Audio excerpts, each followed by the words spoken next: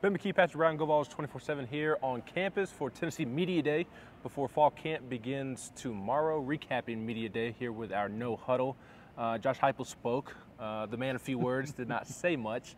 He did insinuate that he feels like his team is healthy going into fall camp and noted that the guys who were out or limited in the spring, during the summer, they'll still be cautious with those guys. But Cam Seldon, to me, was the noteworthy item from Heupel speaking, saying that he's on pace, and he kind of cut his sentence off, but I took it as he's on pace to be available for the opener, or at least NC State Week 2, the beginning of the season. Yeah, that's what we heard from Josh Heupel, is that Seldon has done a good job in the recovery process from the shoulder surgery he had in spring ball. That was late March, I believe, Ben, and so he's continued to progress well. I said they are on pace to continue to sort of ramp him up the workload during camp. We'll see when he gets cleared for contact. That's obviously the big thing, because he can run around this entire time, keep his conditioning up. But you're a running back. You're going to hit on your shoulder. You need that part to be hold up physically throughout the course of the season. But said that they're hopeful he can be back at some point early in the season. Was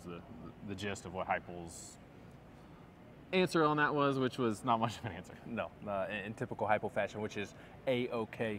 Now, Joey Halzle also spoke, and his was a little more enthusiastic and a little more detailed. He was talking about Brew McCoy and said that he looked like a superhero out there, which makes sense. I mean, to Halzle's point, we all saw that gruesome ankle injury. Yeah.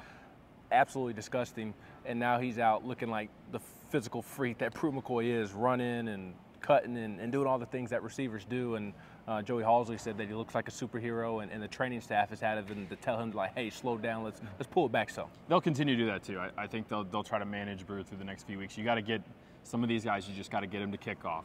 You got to, and that's really something that you've got to do as a football coach, and training staff, strength staff, sports science staff. They're all managing all this stuff to try to manage workloads, and if they see a guy starting to drop off, pull back. They got to get the team through the season fresh, and you got to manage them through the season. But with Brew, talking to Score White too, they're excited to get him back, see the way he's attacked his rehab and worked his way back on the field, and have been the leader throughout the entire offseason too. He's a very valuable player to this football team. Yeah.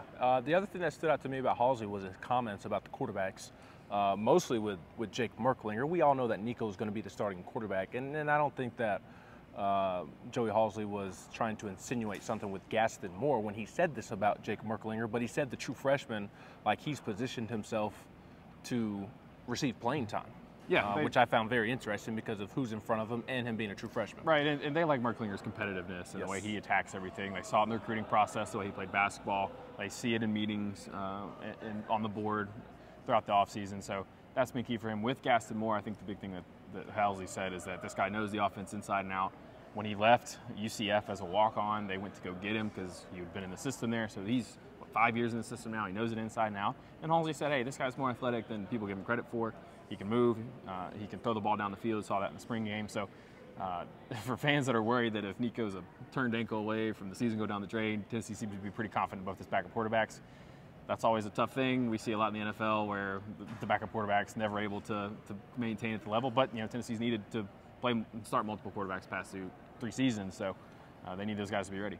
Yeah, defensively, Tim Banks spoke and had a lot of great things to say about a lot of different positions. To me, the comment that stood out the most was his about Christian Charles, kind of the forgotten man in the secondary. He's a guy that started as a true freshman, and injuries have gotten in the way, and Tim Banks immediately said that he's the X factor, which stood out right away, and just he's had a lot of bad luck up until this point. Yeah, I think Ryan Callahan on our message board at Go Vols 24/7 has mentioned Charles. Let's not give him too much credit. Yeah, that's true.